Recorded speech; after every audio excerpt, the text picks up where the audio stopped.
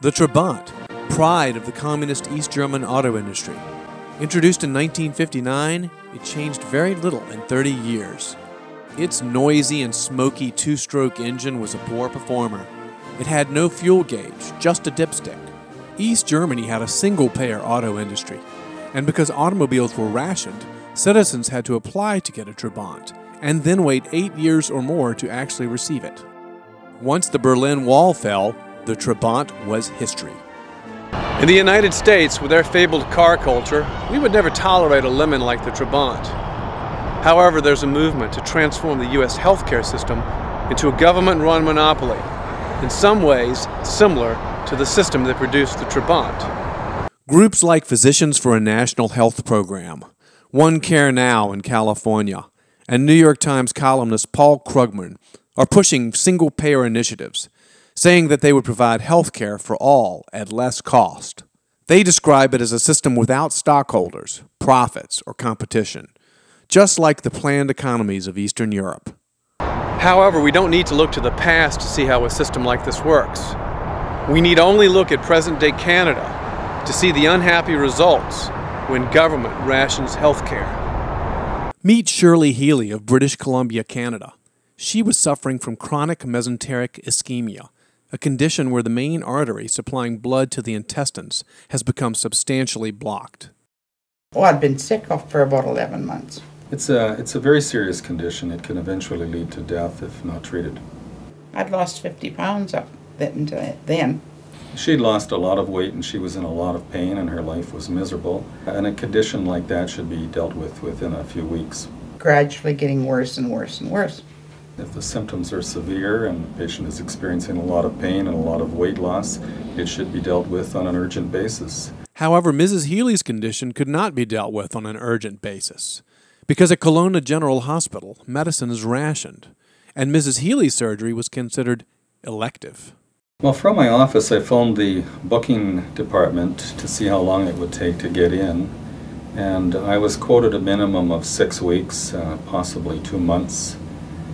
And I talked to her about that, and I phoned them back and expressed my concern over that and concern over a previous patient that had waited 3 months to get in with exactly the same problem. That poor patient basically starved to death. He came in, we operated on him, and he died 10 days later of heart failure and starvation.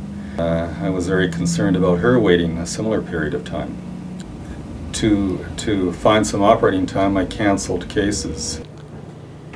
I was prepped the morning of my supposed surgery. Mrs. Healy's operation was repeatedly canceled because it was repeatedly delayed because there was no step-down or ICU bed to put her in afterwards. Unfortunately, we have empty rooms up in the intensive care unit and in the step-down unit.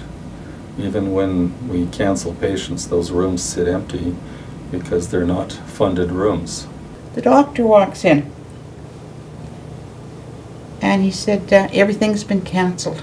And there was no possibility in the foreseeable future to get her done. He figured a minimum of 4 months before he'd be able to get me in.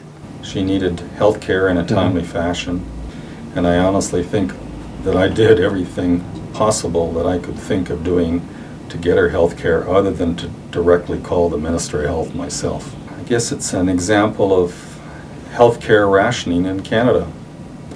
And he said, I would advise you to get over the border and find somebody and do something. I phoned Rick Baker at Timely Medical. Shirley Healy called me on October 6th. She was desperate. He said, I'm sure I can help you. And I said, and how long? And I think he said, oh, about 10 days. Rick Baker specializes in arranging medical care in the U.S. for waiting and suffering Canadians. In Mrs. Healy's case, he may have helped save her life. This was, one of the most dangerous cases I've done because there was really no room for error. Her disease had progressed to such an end stage, a procedure that had become exceptionally high risk, much higher risk than it had to be. So her superior mesenteric artery was about 99% blocked.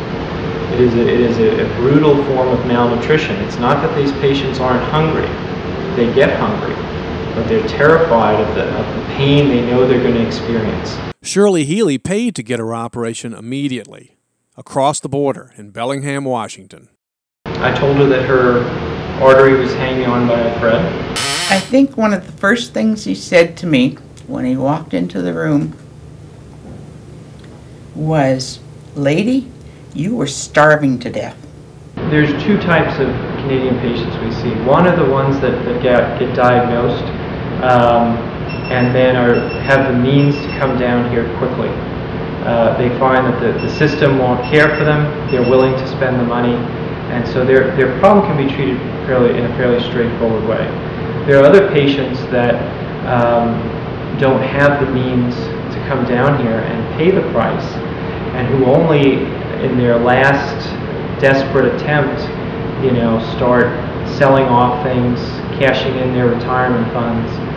Those patients are sicker. Canadians that don't use the healthcare system love it. The people that are using the system, that are on waiting lists, those are the people that don't like the Canadian healthcare system. And there's an increasing number of Canadians who are very fed up. And we have many examples of Canadians that go across the line to Blaine or Bellingham or Seattle and get their treatment right away. They're tired of being in pain. I have people, for lesser procedures, that they're waiting years. If you compare a woman who has had breast cancer in Toronto with one in New York, who gets the treatment first, who gets the best kind of treatment, and who lives longer?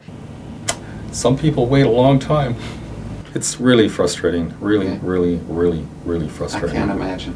You go to medical school with the thought that these patients, put their lives in your hands and you're there to protect them. I never thought in my wildest dreams that I would see anything like this. I'm really disappointed. The Canadian government doesn't own the hospitals or directly employ the doctors. They just pay for everything. However, the results are the same as in East Germany: government control, shortages, and rationing. Is this what we want for the American healthcare system?